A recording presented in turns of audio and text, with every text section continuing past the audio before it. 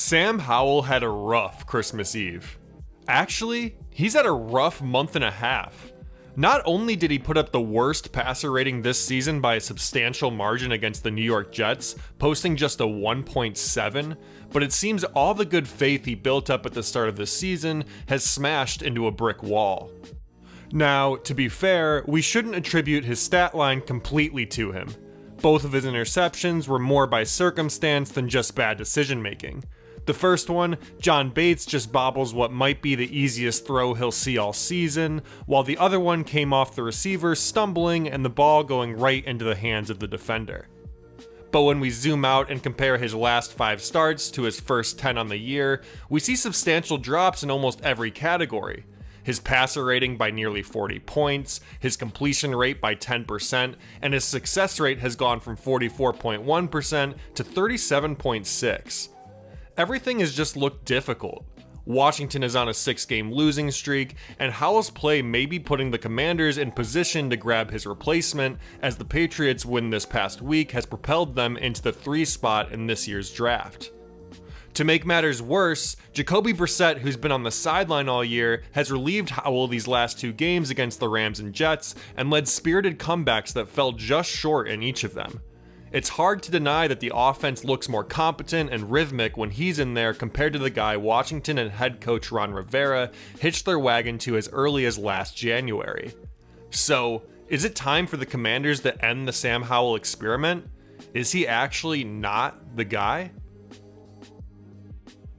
Let's start by talking about what Howell does well. The best parts of his games are based around having a strong arm, mobility, and toughness. When it's all working together, he can be pretty lethal in sticky situations.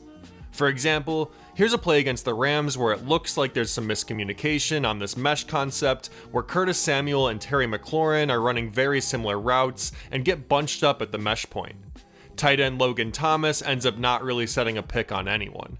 And by the time everything clears up, the pressure is starting to converge on Howell. He steps up, almost looking to run, but keeps his eyes downfield and throws a great ball to McLaurin off an awkward platform to get a nice gain. It's a great display of his athleticism and chemistry with his number 1 guy. He's also always had a knack for hitting go routes down the sidelines, like this one that just barely falls incomplete to McLaurin. And he's pretty fearless in trying to put the ball in the end zone from 20+ yards out, like here on what was probably his best play over the past 2 weeks against the Rams. He gets some time in the pocket to wait and watch the play develop, and we'll focus on how the routes between Jahan Dotson and Samuel work with each other to open up space in the left corner of the end zone. When Dotson runs this curl route, we'll see the corner protecting this side of the field drop down to cover him. At the same time, Samuel will sneak behind him with this deep corner route, moving away from the safety protecting the deep middle part of the field. Howell throws this right when that corner makes his decision and leads his guy perfectly into the only space he'll be able to get to. It's a highlight in what's been a mess of 2 games. But what I think is becoming an issue for him recently is that he isn't using this ability to anticipate throws coming open or process what the defense is giving him post-snap as often. Instead, he's been relying on his mobility and arm strength to hit home runs more than he's taking what's given to him to consistently move the chains. One of the more egregious examples of this came on the interception that ended his day against Los Angeles.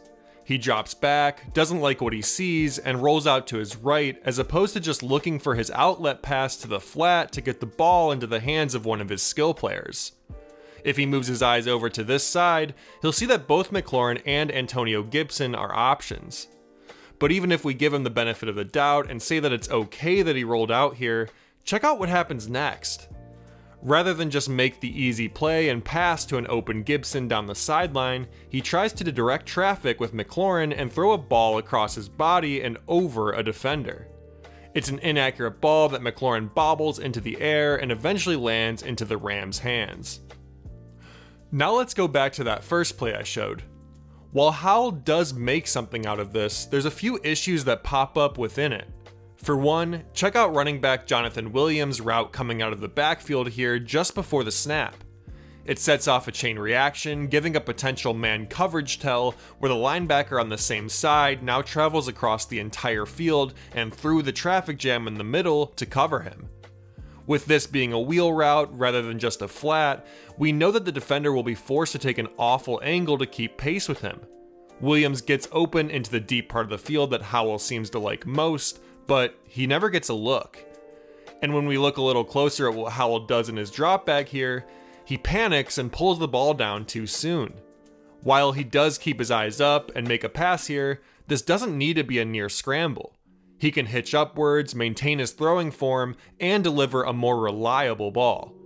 With his first reads apparently starting on the left side of the field, you'd like to see him give a glance to the running back, especially based on how the linebacker reacts to the pre-snap motion. Howell has had a tendency to vacate pockets out of the back door too soon and too often, as opposed to simply stepping up into them. It disrupts the timing and spacing of plays and forces him to improvise constantly. And I think some of this tendency is due to being sacked a league-leading 60 times this season. There's been inconsistency in his line and poor protections that have seen pressure arrive in his face immediately. He's almost expecting to get hit now, and he's protecting himself while still trying to make a play rather than just take the play that's there. There's a whole bunch of issues. One is the occasional bad protection call based on misdirection from the defense, like here against the Jets. The linebacker lined up over the center and acts like he's going to blitz, but then bails out into coverage at the snap, leaving the center backing up into the middle of no man's land while the actual pressure comes off the edge with the corner. This creates a 2-on-3 for the defense on the right side of the line, and clogs up the middle lane for Howell to step up and into to keep this play alive. The result, like so many of his dropbacks this year, is a sack. Other times, it can just be a straight four-man rush that overpowers the line and mucks things up for him. Here, the Jets lineman bull rushes the left guard and pushes Howell's own guy into his face, making the slant pass all the more difficult. But Howell's bad plays shouldn't just be blamed on the O-line.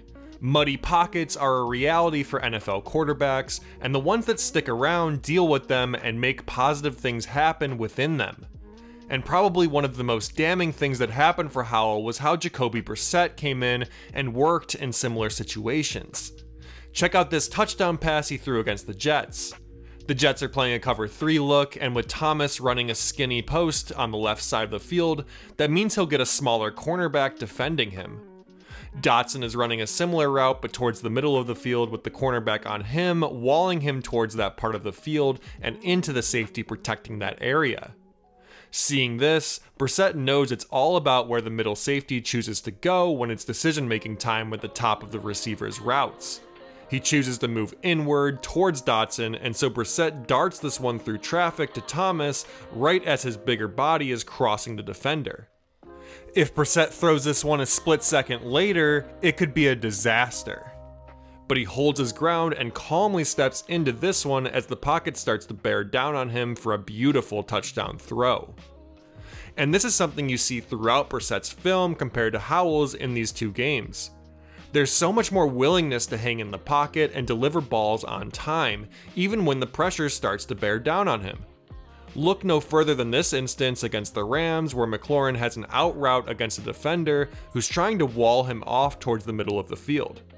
McLaurin is fantastic at creating space, and Brissett trusts that if he gives this play a little bit of time to develop, the best skill player on the field is going to make himself available. Brissett is patient and throws this ball right as McLaurin makes his cut, absorbing a hit in the process, but gets rewarded with a 15-yard gain and a first down.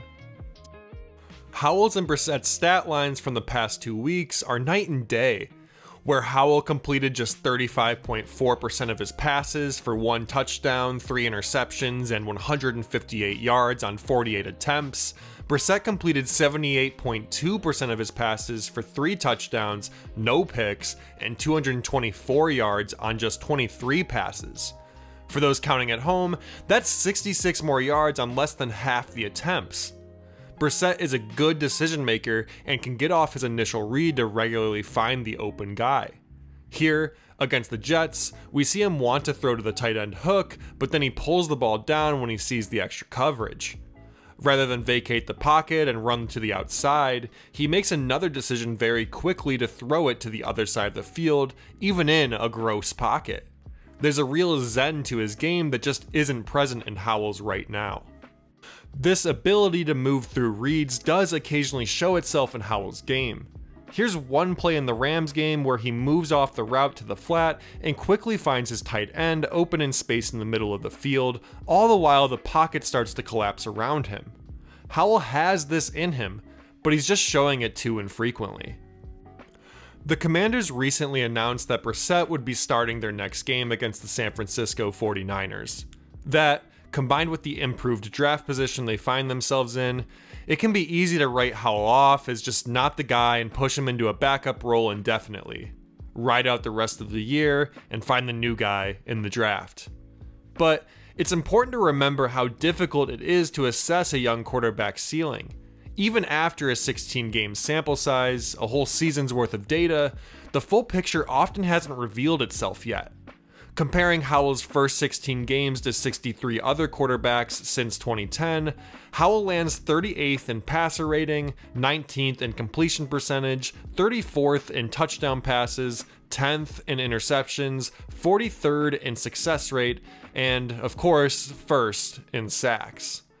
But within the context of everyone else on this list, we see a wide range of names landing where you might not expect them to. For example, Howell's passer rating puts him sandwiched between Kirk Cousins and Andy Dalton, both of which went on to have successful careers as above average, and in Cousins' case, top 10 to 12 guys in the league. Other guys like Mac Jones, Trevor Siemian, Jake Locker, and Mike Glennon rank above him in this metric. And while passer rating is absolutely not an end-all be-all stat, it shows the volatility of that first 16-game sample size. We so quickly want to make an assessment on a guy that may not be fully formed. Context, coaching, and development can drastically change things in an instant. For what it's worth, I think Howell's ceiling is probably a mid-tier quarterback, hovering at around 16th to 20th best starter in the league if everything goes right. And there's definitely a case to be made that he's shown who he actually is over this past month, but I do think it would be a mistake just throwing him into the trash heap of Commanders quarterbacks without a second thought. Assuming Washington does get a good pick in this draft, no one's going to argue with picking one of the two blue chip quarterback prospects in Caleb Williams or Drake May, but if they're off the board, Washington should consider adding the best offensive linemen available like Joe Alt or Olu Fashanu to protect whoever you have back there in the future. Build up your consistency on offense and don't just go for the home run play. That same advice could be given to Howell individually too. Going forward, it sounds like Howell already knows what he needs to do. When asked about the benching, he said, "I just have to keep controlling what I can control. I just have to keep doing what I can to get better and not let this moment define who I am as a player or who I am as a person.